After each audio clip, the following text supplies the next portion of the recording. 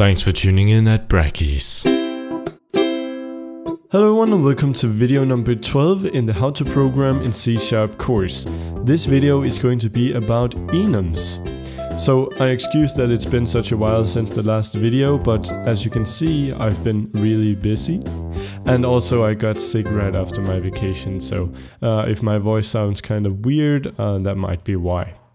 But without further ado, I quickly want to mention that the Brackies forum is the place to be if you have any questions or the code is not working or something.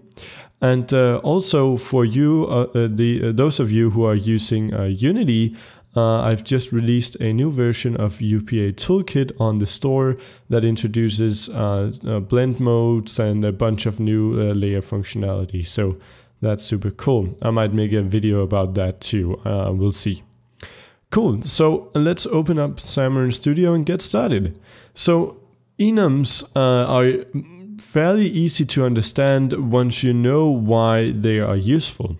So let me just line up a case here where enums would be great. So the formal definition of an enum is basically a type that we create consisting of a bunch of constants that we associate with a name. So an example of an enum, if I just make one up here, is if we type in enum, that's just like we type in class or anything else, that's a keyword. And then we give it a name. And this name could be, for example, direction. This is a very common example. And then we open and close some square brackets and we close it up with a semicolon. Not square brackets, curly brackets. And then in here we could do north, west, east, and south. And they don't need to be in any particular order. And this way, down here, if we wanted to access this, we could make a new direction. So we could say direction and call this maybe deer or whatever you want to call this. And we could then set it equal to direction dot, and then it will show the different options that we've given it. So it's basically a way to define a bunch of types that are very easily readable instead of just using an integer to represent different things or a string. So a good example of when you would use this is, again, we have this idea of a base class called animal. And then we derive from that into a dog class. So this dog class is derived from animal. And so it will inherit all of these members. And the dog class adds on a public void that will print out everything we know about the dog to our console.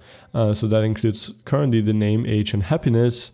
And if we should add onto this, let's say we wanted to add a dog breed. So I found this useful list of all dog breeds, so I wouldn't run out. And that's one of the weirder searches I've made today. And basically, if we wanted to define a breed for our dog, we could make this a public integer called breed. And then let's create a constructor also here. So again, all of this with inheritance and constructors, that's covered in an earlier video. So let's just quickly make a public dog constructor here, like this. And this will take in a name. So we're going to do a string name, an integer for the age, and a float for the happiness. And then down here, we'll simply set name equal to the name that we've passed in. Do the same with the age and the happiness. Okay, cool. So now we have this constructor set up. And if we wanted to pass in a breed here, we could simply go int breed and set the breed down here.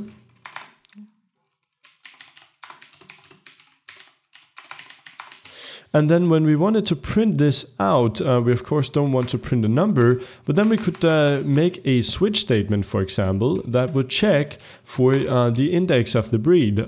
So we could do a switch for the breed, and then we could define a bunch of different cases.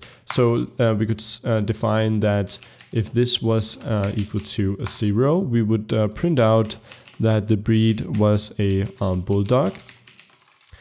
And you can just keep on doing that, and we would probably be forced to do a default one also, because there are a bunch of breeds in the world of dogs, and we would probably not be able to write out all of them here. So you can see that that's a very cumbersome way, and also it's hard to remember which index is associated with what, so you would have to constantly check when using this. So a better way to do this would maybe to turn this into a string, and this could of course be done. So you would just change this to string, and now we would simply write out the write out the breed as we've done with anything else. So simply write out the breed here to the console, and then down here when we make a new dog, we'll simply say dog, and we'll call this one Hulk, and we'll make it a new dog called Hulk with an age of 6 and a happiness of 0.7, and we could then make the breed a what do we want to do this time? A boxer, like this. But this way, when we print out Hulk, we will notice that it actually looks fine. We can see that it says the breed is a boxer. But let's imagine that we have a bit of a bigger program, and we actually want to do something with the knowledge of the breed. We don't want to just print it out. We actually want to have some logic that depends on what breed it is. Again, we could go in and make a switch statement, but this way we have to actually support all of the different types of breeds, and that's maybe not something we want. I mean, there are so many here, and we don't want to sit there and type in all of them, and so our code could be easily broken. So what we do instead is we simply limit our possibilities, and this is especially great if you're working multiple people, because it makes the code very readable and easy to not fuck up, so to say.